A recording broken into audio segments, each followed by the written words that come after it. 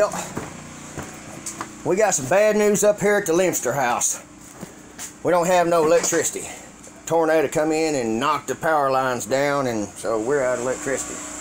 Hey, I'm on camera. Y'all might want, if y'all don't want to be on camera. No.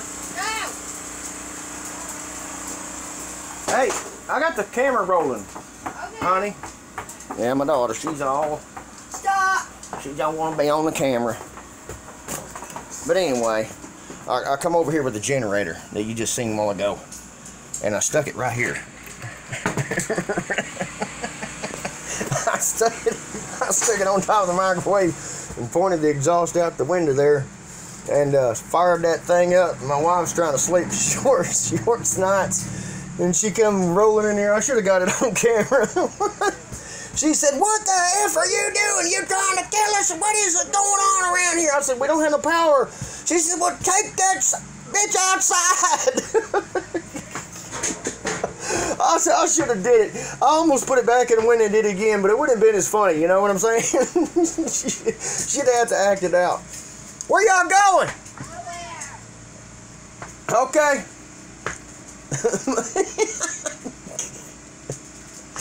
Anyway.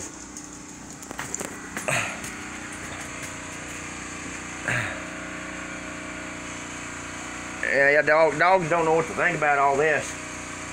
They had never, yeah, they have. They've been through it. That generator, we used to live in Louisiana, so we prepared for the situation. You know, I think the first time that we went through a hurricane, it was Katrina, and everybody before the hurricane got there, they started, the shelves in the stores were starting to go bald. I mean, it was, we're looking around at each other, me and my wife, and we're looking. And we just didn't understand why everybody's freaking out, grabbing everything off the counters. I mean, they were just bare shelves everywhere through the whole store. I mean, anything had to do with food or gas or anything, man. They were filling gas cans up, you name it, just preparing for this situation. And we was just like, well, big deal, man. We get tornadoes all the time in Texas, and you know, we wasn't used to it. So we found out right quick, hurricane is a lot stronger, lasts a lot longer, and knocks out a lot of power every time it comes through Louisiana. Every time. I mean, I think Ivan came. I mean, we had another hurricane came. It's like, that's one of the reasons everybody was having parties, man. They were buying beer. They were having hurricane parties. It was like, they was, yee-hoo, yee-hoo. You know, I'm like, what's going on, man? And they said, dude, we don't have to go to work tomorrow. It's time to party. I said, so you're having a hurricane party. You might as well make the best of it. Crank on the generator, pal. We're having a party.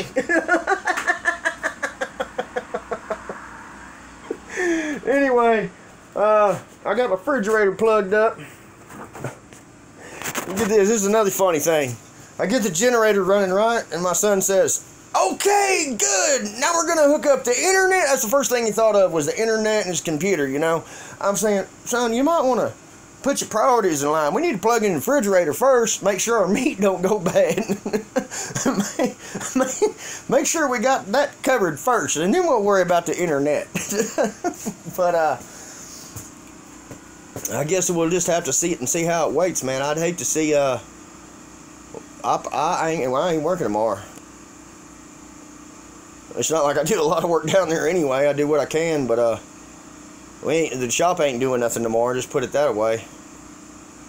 I'll go up there, and I don't know. He might have some generators. I'll tell you what. I'll go down there and ready my generator. I know my partner. He probably got some generator, man. More than likely, I've seen him around there. I think he's prepared for the situation. I don't know. We'll have to see what happens. But happy Father's Day, y'all. I just wanted to tell y'all that, man. I'm still learning up there. That's my main objective, is just to learn as much as I can, so whenever I get ready to paint the LTD and paint my C10, that I got experience. And I'm thinking about just spending $80 on a can of paint, and my partner probably let me have some. He's usually got cans of clear around there, a little bit here, a little bit there, you know. And I got a sandpaper that Lou donated to me. It ain't gonna take a whole book of sandpaper to scuff down that little Honda of hers. I just want to do something nice for her. I want my wife to have something nice, you know. Even though the car's not brand new, I can make it look brand new and get a little bit of experience under my belt and be completely in control of the situation and do it and show the whole thing, you know. But it'll be my own car, you know. It's not like you know, when I'm learning with him, he's right there with me and he doesn't want to be on camera. So when I'm doing my own stuff to my own thing, you know, I definitely am going to do a step-by-step process of that. So y'all can look forward to that. I'm going to probably, you know, I was thinking about buying a carburetor, buying some motor mounts, and I can probably afford a can of paint right now. And that way I can get the ball rolling on that. So when Noe's ready, he's got everything he needs. I think that's all he needs. Is I need a carburetor, a coil. I think it's got a distributor cap on it. And put the starter back on it. Find the bolts to it, and bust that thing over. You know, squirt some oil in the cylinders. What kind of oil would y'all use to squirt in the piston walls? Because I know that's important for the, you know, if something hadn't been running in a while, you put that in the pistons and it'll help lubricate them sleeves so it don't gar the pistons. Look, there's my lights. That means my battery's going dead. I'll catch y'all later. Lemster out.